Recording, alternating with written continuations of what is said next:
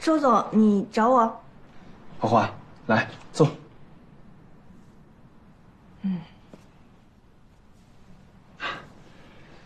想喝点什么？红茶？啊，不用了。是这样的，我们之前呢有些冲突，我觉得是没有沟通好造成的，所以今天呢想约你来好好聊一聊这个事情。好呀，我也觉得我们应该聊一聊。其实我之前也有做的不对的地方，我这个人就是有这样的毛病，一着急起来手动的比嘴快。今天早上真是多有得罪了。不，我知道你是出于好意嘛，而且我今天早上喝了你给我熬的中药，真的感觉身体好了很多。不得不说，中医真的是很神奇，是吧？你现在知道它的好了吧？我跟你讲，这个中医调理呢，就是一个循序渐进的过程。你第一个疗程只需要先喝3个月，然后就会感觉我明白。但是花花，你有没有想过，以你的才能只帮助我一个人，是不是有一些太浪费了？你有没有想过用你的能力去帮助更多的人啊？当然想过呀。你知道仁济大学吗？那可是全国知名的中医学院。刚好跟斐然有学术合作，你只要通过考试，你就可以加入他们的研究院，为中医推向世界出一份力。你觉得如何？真的？君子一言。不行，周爷爷已经有恩于我了，我不能再欠你这么大一个人情。何况我还有周爷爷交代的任务没有完成。真的没事的，你不用为我这一棵树放弃整片森林啊！一屋不扫，何以扫天下？这种机会过期不候哦，你可以考虑清楚哦。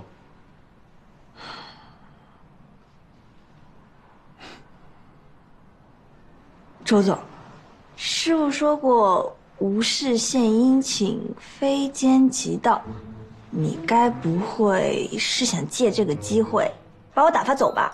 啊，怎么可能呢？我看你眼神中有多闪，应该是被我言中了。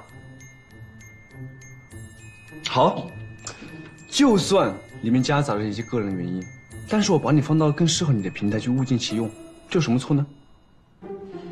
我可以走，但一定要等到调理好你之后。有病我会去看医生。有病就晚了。你凭什么管我？爷爷吩咐的。好，敬酒不吃吃罚酒是吧？那就不要怪我了。这是什么？账单。你昨天水洗我的定制西装是纯羊毛的，现在完全穿不了了。如果你还想在这里上班的话，就先赔偿你造成的损失。800块，少看了个0。8000块，这怎么可能？这哪里来的破衣服嘛？我怎么可能赔得起嘛？赔不起没关系。这是仁济大学特殊人才引进申请表。其他地方我都给你填好了，你只需要签字，签了字，西装的事情一笔勾销，而且我还会给你一笔可观的助学金，毕竟你是爷爷吩咐要好好照顾的人嘛。石花花，打拳熬药什么的我没学过，但说到谈判，我从来不会把自己放在不利的位置。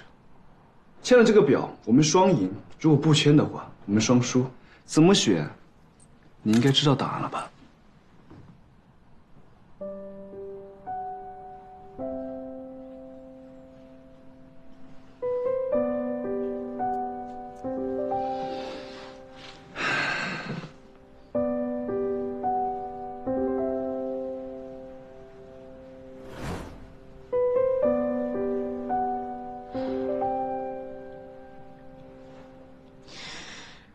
我不会签的，西装的钱我砸锅卖铁也会还给你的。石花花，你脑子里面到底装什么东西啊？为什么一定要跟我拼个鱼死网破呢？侠志大者一诺千金，更何况你这份邀请是嗟来之食，稍微有点骨气的人都不会接受的。签了，寡妇签你会后悔一辈子的。哎，我不签，我需要留在这里照顾你。不需要你的照顾。你看，你一个大男人手劲还没我大，还说不需要我的照顾。我愿意欺负你这个女孩子。我不签，我说了我不签。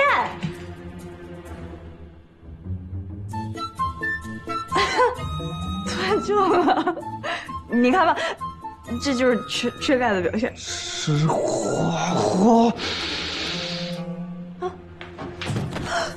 周总，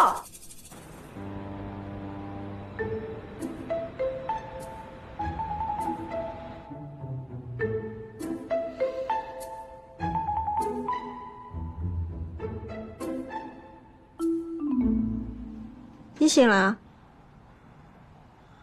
我这是在……是花花。这就是你说的文明人的解决方式啊？世事难预料啊！你先别激动，你的手只是单纯的脱臼，很快就能好。而且在送来医院之前，是花花已经帮你接好了。医生还说这是他这几年见过接的最好的骨头。那我还应该感谢他了。他人呢？他去帮你拿药了，一会儿回来。